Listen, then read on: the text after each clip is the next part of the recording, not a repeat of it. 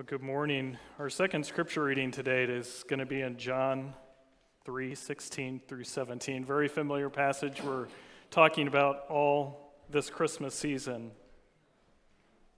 And John writes, "For God so loved the world that he gave his one and only Son, that whoever believes in him shall not perish, but have eternal life.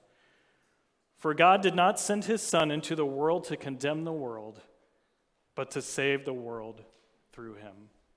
Pray with me. God, as we open up your word today and as we reflect on your incredible love, may we take hope and courage in it.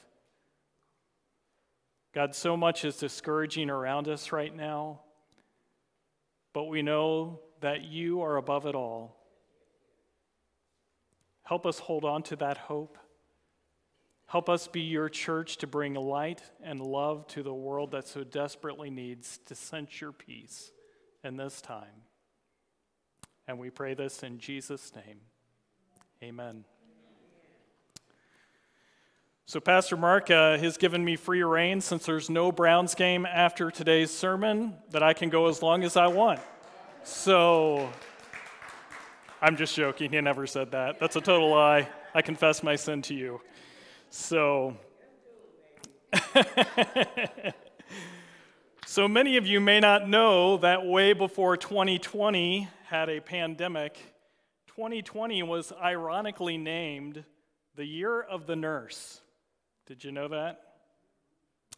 I'm certain those who work in nursing as well as in healthcare never knew this year was going to carry with it all the challenges and sacrifices that would be required. So I saw an interesting story on CBS this week where this millionaire/billionaire wanted to bless those who helped us through the pandemic. So he sent out an envelope to 3 individuals with instructions not to open what they had received until they had heard instructions from a CBS spokesperson. So these individuals were told that a news crew would be coming to their home to interview them about how they had helped during the pandemic. What they didn't know was that was all a ruse. It was all a front to something else. So they brought the millionaire-billionaire into a dark room on camera so that he couldn't be identified. And he then, one by one, asked each of them to open up their envelopes. To their shock and surprise, each person found 10 $100 bills together as a gift to them, to just give some appreciation for the sacrifices that they have made this year. Of course, they all broke down in tears. And this anonymous donor not only did it for these 3 individuals, but picked 97 other people who would also get the blessing of $1,000 to help them through this year. It was an act of sacrificial love for those who have been giving sacrificially.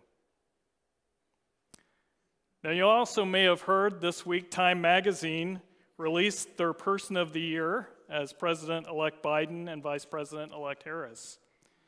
And let me say in advance, I'm not taking a political position when I say this, but I think they got it wrong. No disrespect to our politicians, but the true heroes of this year have to be the essential workers. For sacrificing every day.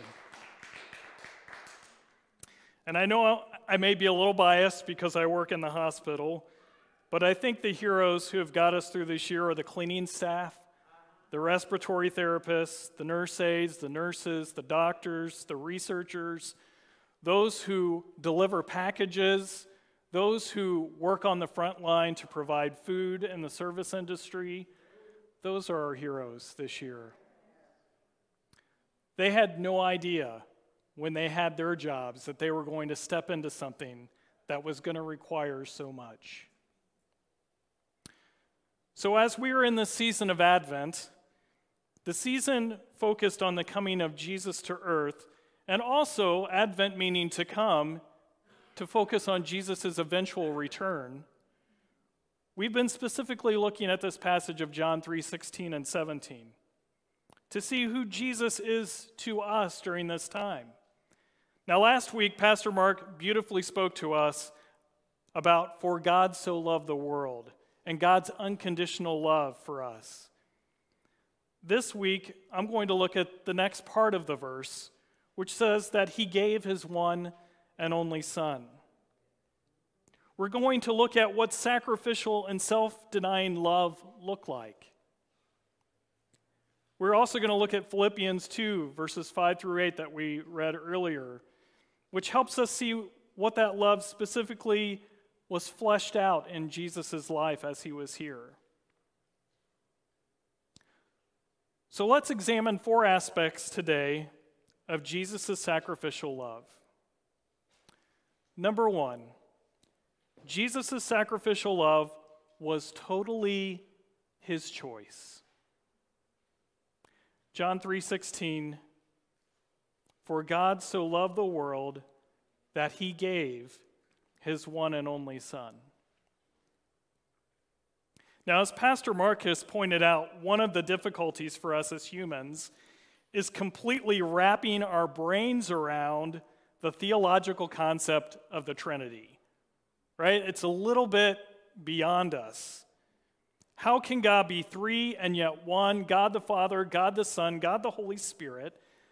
And then the even more difficult part of understanding the complexity of this relationship is understanding how can God give up part of himself to become a human and still retain the oneness of God?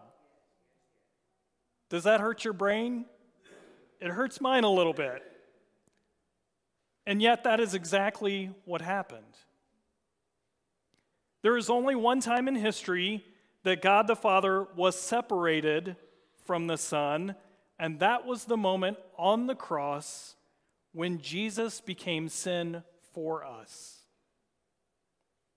Now, I'm sure Pastor Joe will be unpacking that more in his sermon next week, so I'm not going to steal his thunder, or he will tell me about it later. Now, it would be impossible to preach this passage without alluding to the relationship of the Old Testament story of Abraham and Isaac. It's the one story that just comes up naturally when you hear this passage about giving your only son.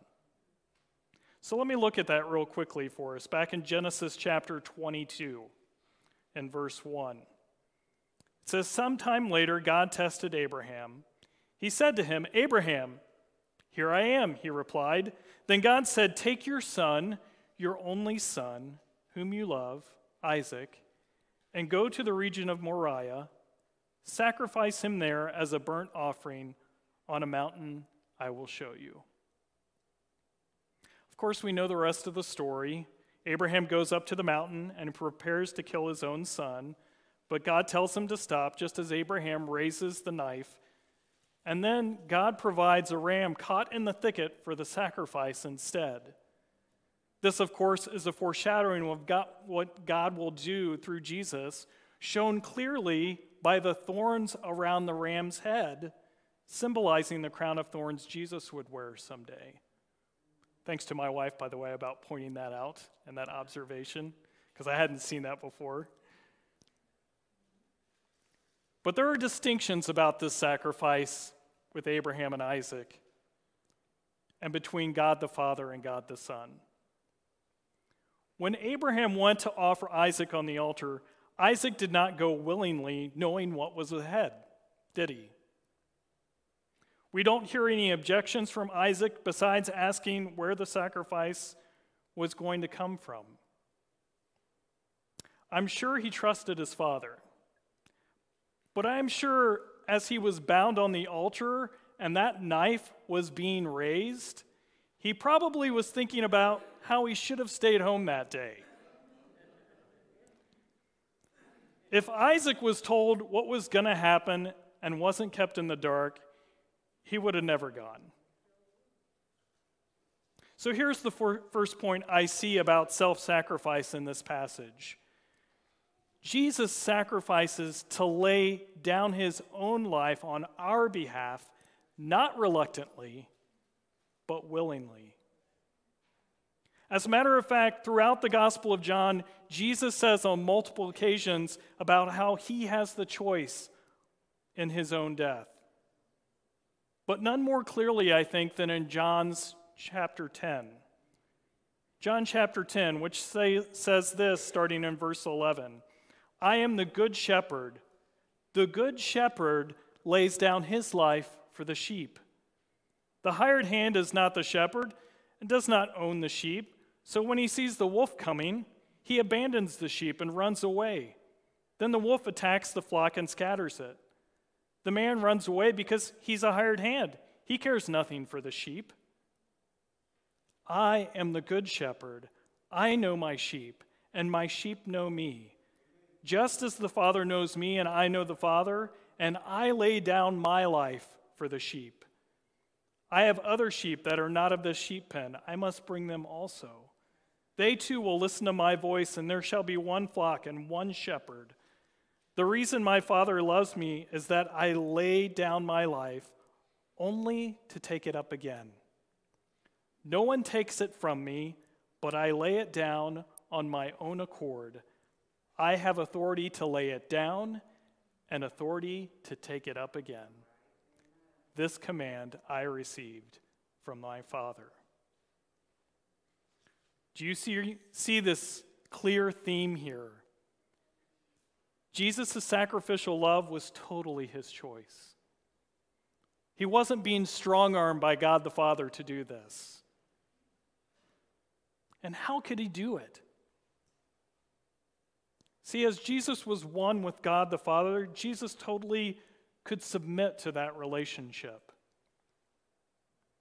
Even in the Garden of Gethsemane, as Jesus struggles with his humanity, knowing the pain he would endure for us, he willingly submits by saying, My Father, if it is not possible for this cup to be taken away unless I drink it, may your will be done. Now, I think the parent relationship is evident as a parallel to the son submitting to the father. For those of you who have children, you probably know that your kids don't always do the difficult tasks you ask of them, right? Sometimes we have to guilt them. Sometimes we have to punish them if they don't do it. But Jesus was not compelled out of guilt. I'm so grateful. He was compelled out of his enormous love for us. My Gospel of John professor from seminary, Gerald Borchard, wrote, "The full perspective of self-sacrifice is that God is the initiator and principal actor in salvation, and we should never think that salvation originated with us." Wasn't our idea. You know, there are several people throughout the scriptures who gave up their children for God's purposes, right? Abraham with Isaac, Jochebed with Moses, Elkanah and Hannah with Samuel. What's interesting, though, and as I reflected on the scriptures, is all of those individuals ended up having other children. Even Mary and Joseph had other children. But God gave us his only son. That's how much we meant to him. The second thing I see of sacrificial love is that Jesus' sacrificial love was more than just dying. It was more than just dying. Philippians 2, as was read, let me read again. In your relationships with one another, have the same mindset as Christ Jesus, who, being in very nature God, did not consider equality with God something to be used to his own advantage. Rather, he made himself nothing by taking the very nature of a servant, being made in human likeness, and being found in appearance as a man. He humbled himself to become obedient to death, even death on a cross. Now, certainly, Jesus' death was the ultimate display of love for humanity. But we cannot forget that his life was also a sacrifice. He gave up the glories of heaven to wrap himself in human flesh. He put aside his divinity to be part of humanity and experience what it was like to be human. Unfortunately, our manger scenes outside our homes, we've cutesified the manger scene, haven't we? We've made it something cute and adorable.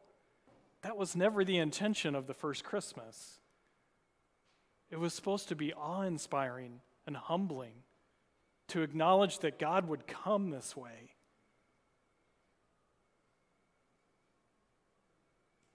The God of the universe, born in humble circumstances, just to be with us. I don't know if you've ever thought about this, but Jesus had to go through puberty. He experienced zits. His voice changed. All the parts of growing up as a young male child. And maybe you've never thought about this, but Jesus even experienced the deaths of his earthly father Joseph and his best friend and cousin John the Baptist. And as Philippians says, he did not consider equality with God to be used to his own advantage. Jesus had the power to raise the dead, but chose not to in those instances in losing Joseph and John the Baptist. Why? Why not?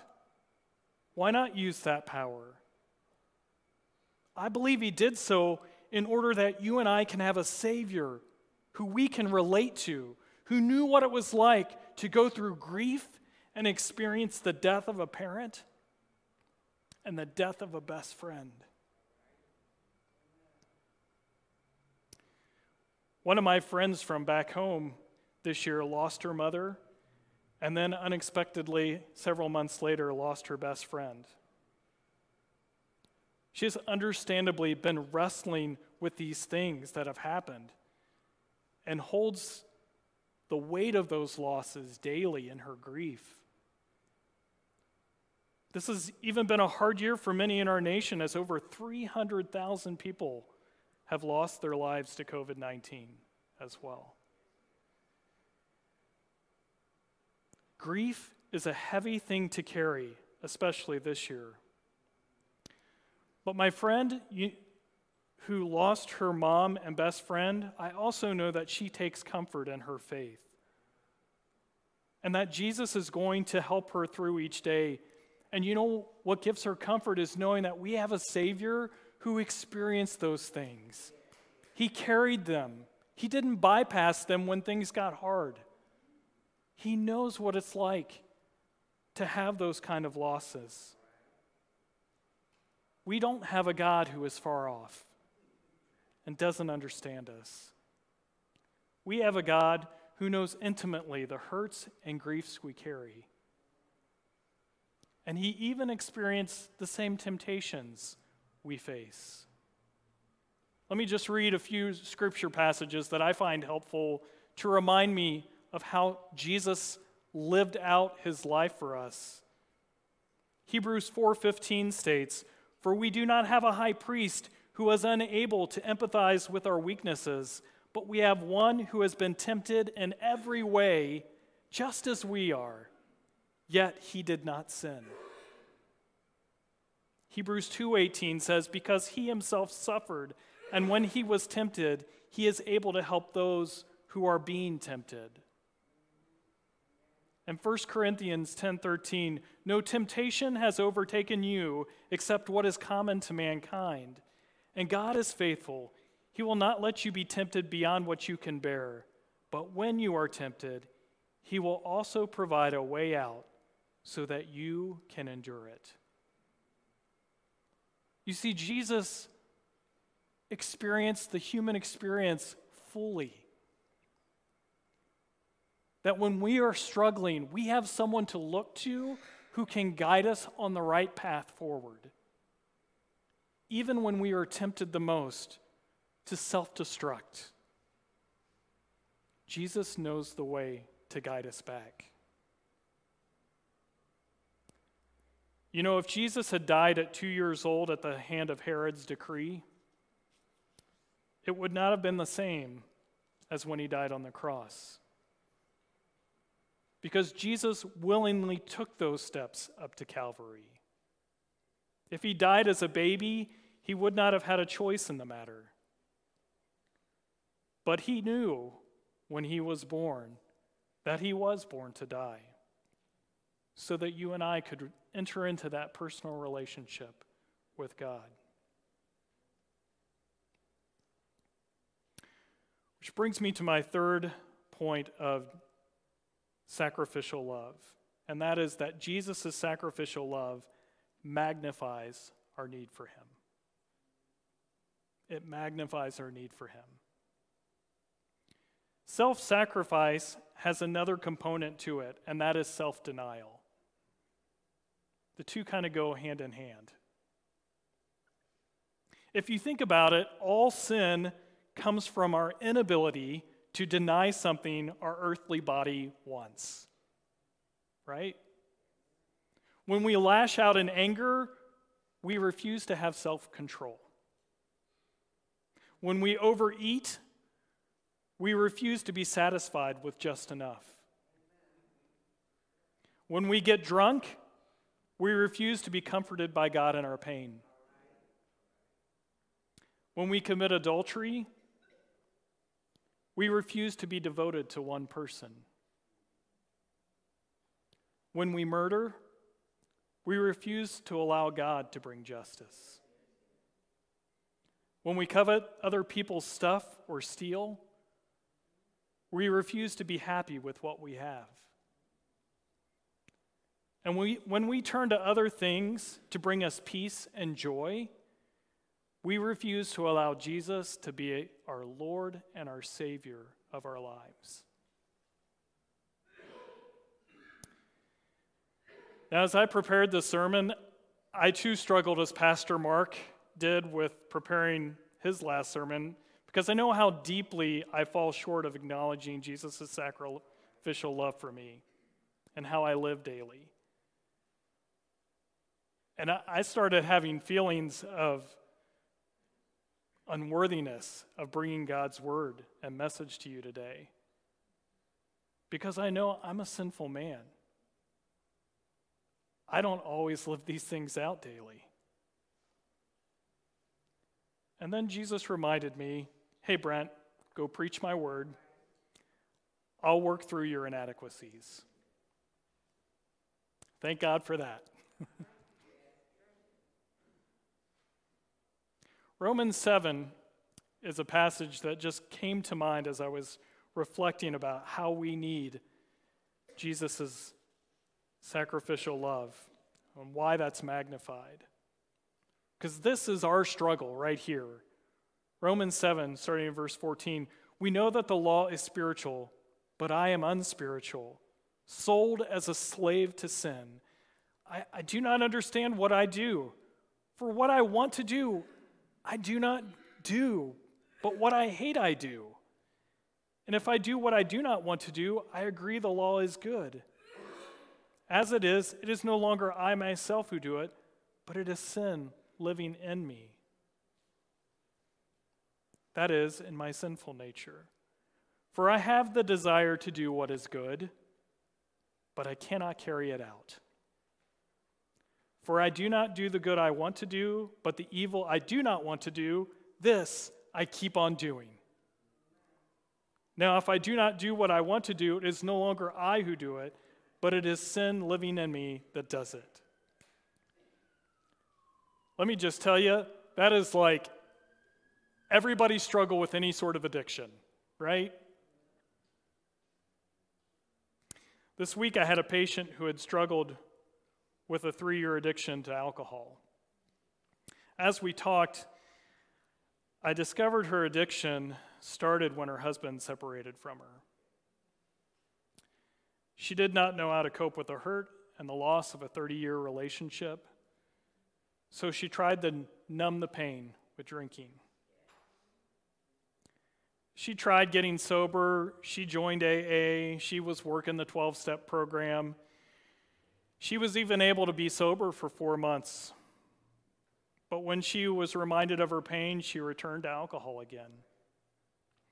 And this last time that brought her into the clinic, she got drunk by drinking 19 bottles of wine in 3 days and attempted to overdose on Tylenol.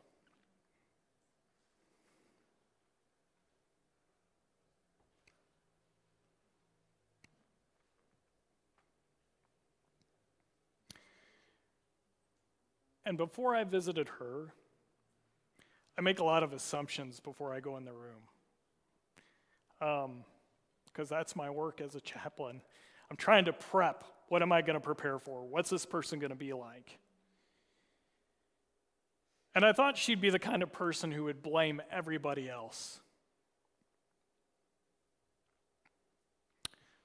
But she didn't.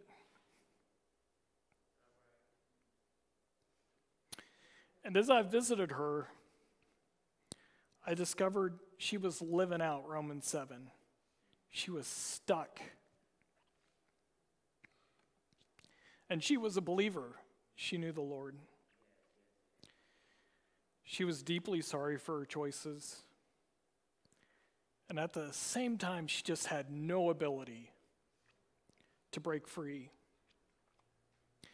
She was hoping getting into a long-term treatment facility would help this time. That was her next hope, that somehow she was bad enough this time they would admit her. But I think what struck me during the visit was when she cried. Because after I prayed for her, I looked her in the eyes and I said, "You know, God still loves you deeply." And the tears just welled up. And she said, "You have no idea how I needed to hear that."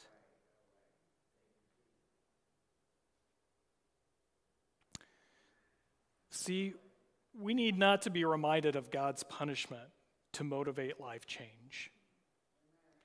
But we need to be reminded of God's love for us. Guilt motivates for a time, but love motivates for a lifetime. When we truly, truly get this, it can change our entire perspective on how to live, how to face those challenges, how to break free from those addictions. When we truly understand how much God loved us by sending his only Son, it should compel us to change. Not because we're guilted out of it, but the sheer appreciation of what we've been given. Had Jesus not come, our condemnation would be all we have.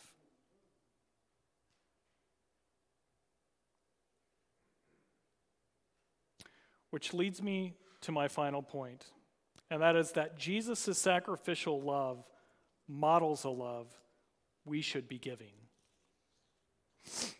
Jesus' sacrificial love models a love we should be giving.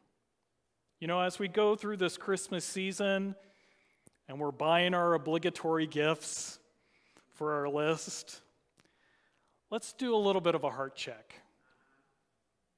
Why are we doing it? Is it to just get a task off our list? That's usually mine. Is it to avoid people being disappointed in us? Is it to make people think better of us? Or is it to make others love us more? Or is it simply because you're a shopaholic and you have problems?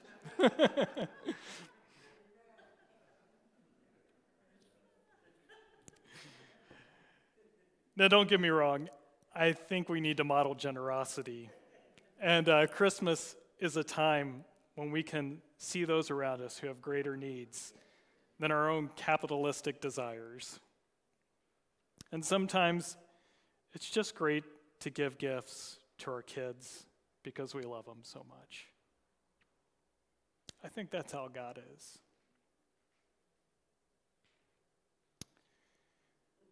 So, I didn't realize I was going to get choked up so much today. I know I've shared this before, how I went through a divorce. What I haven't shared is that the divorce finalized right before Christmas 8 years ago. And things were tough financially. I had to buy clothes for my girls from thrift stores, go to food banks to feed them. It was a tough time. So when Christmas was getting close, I was kind of panicking about making it special for my girls. So I decided to take them shopping at the mall. It's the worst thing, because you just see everything you can't afford, right? And that year, one of the new game systems was coming out, the Wii U. I don't know if anybody remembered that at all back in 2012. And I so wanted to just get that for my girls. I was willing to put it on a credit card, even though my credit cards were already maxed. I just was wanting to do something to make their Christmas special. And my oldest daughter, Hannah, she surprised me. She was 10 at the time, and I was talking through the girls about buying the system for them for Christmas. And I think in a sense, they probably sensed my panic and how I was overextended financially. And I remember Hannah saying to me, "Daddy, it's okay."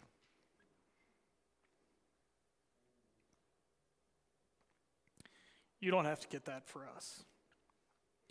Why don't we take that money and give to provide a water filtration system to a family overseas instead? Needless to say, I started to cry, as I am now, recounting the story. It's that innocent, sweet love of a child. That's the kind of pure love that God has in sending his Son for us. So as we go through this Christmas season, may we be reminded to be self-sacrificing for others. Let us think about the needs of the many over our own needs and desires. Let us be less concerned about our personal rights and more concerned about serving the greater good. I want to conclude with lyrics from a country song that came out a few years ago, and it's really tugged on my heart in the last few weeks. But I thought about how I want my heart to reflect the thoughts of this song this Christmas season. It's a song called "The Man I Want to Be" by Chris Young. Here's what it says. God, I'm down here on my knees, 'cause it's the last place left to fall, begging for another chance, if there's any chance at all. That you might be listening, still be listening, loving and forgiving guys like me. I've spent my whole life getting it all wrong, and I sure could use your help, because from now on, I want to be a good man, a do like I should man. I want to be the kind of man the mirror likes to see. I want to be a strong man and admit that I was wrong man. God, I'm asking you to come change me into the man I want to be. May God change us and our hearts this season when we read, "For God so loved the world that he gave his one and only Son." May it not become an overused verse, but one that compels us to love God deeper and give us the ability to love others like God does. Let us pray. God, we're thankful for your love for us. Words cannot express it. Our actions cannot express our gratefulness. You have been so generous, so self-sacrificing, and you didn't have to do it, God. You could have left us to our own vices, and you would have been completely just in doing so. But God, you aren't just a just God. You are a loving God.